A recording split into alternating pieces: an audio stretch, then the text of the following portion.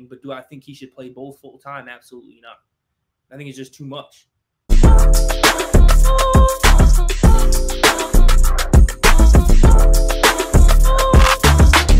And I want to hear your answer, Chris, being that you played the position in college.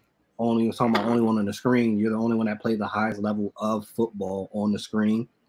RG3, not at ESPN anymore, but he is still putting out tweets. He believes that Travis Hunter should play both sides of the field full time in the NFL.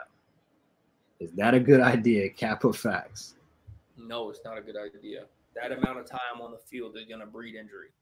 Point blank, period. I don't care who you are. I don't care how good you are.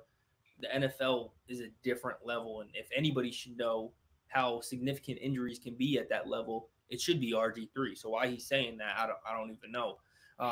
Can Travis Hunter do that? No, that's not even shade, but that's just facts. He had a career-ending injury. So, and part of it was because of how much he ran the football. But that's neither here nor there. With Travis Hunter, can he do it? Absolutely. I'm sure he can play both sides of the ball. Maybe not every single snap like he's doing now. And even now, that's going to need to be, winded down a little bit just to preserve him. But yeah, I think there's definitely opportunities to get Travis on the field at the next level on both sides of the ball in situations where, maybe it's a big third down and you want Travis out there locking somebody up, even though he's playing wide receiver. I can see that happening, but do I think he should play both full time? Absolutely not. I think it's just too much. Yeah, I think his position at the next level is receiver too, by the way. I mean, he's electric with the ball in his hands. We saw it on Thursday night, how good he is. And yeah, defensively, you don't always get a chance to really show what you can do. Like, sure, he's special on defense. He can do two-way in college, but I mean, he's not really getting that many opportunities to make plays, which it's a good thing. It's a testament to how good he is as a corner. But I think big money, you're going to get more money as a receiver than you are as a corner.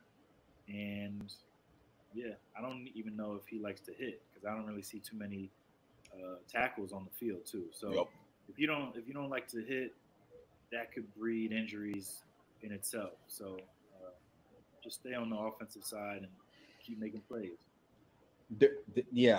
There's that croissant that RG3 ate must have hit his brain when he ate it because he's saying some stupid stuff.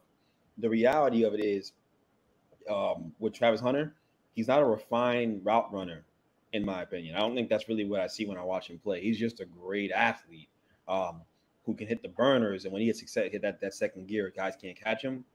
I think NFL teams are going to want him to play corner in the NFL, but to Miles's point, there's more money at wide receiver, and also I don't think he's a willing tackler at all. And I don't think you can put him in the box and have him go in there and just hit somebody and be a thumper down there in the box. So because of that, I think it's far more likely that he's going to be a wide receiver at the next level and just stick with that.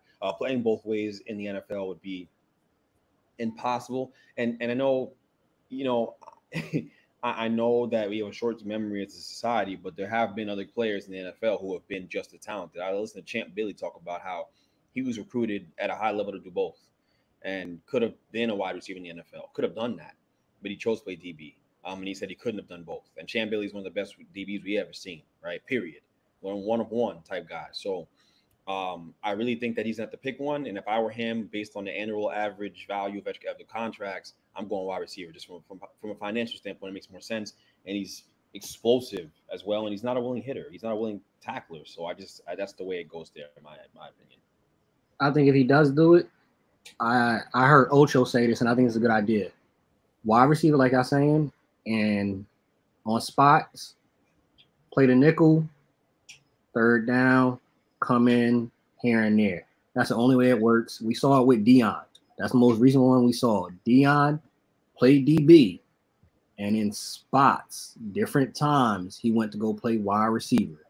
There's no way possible.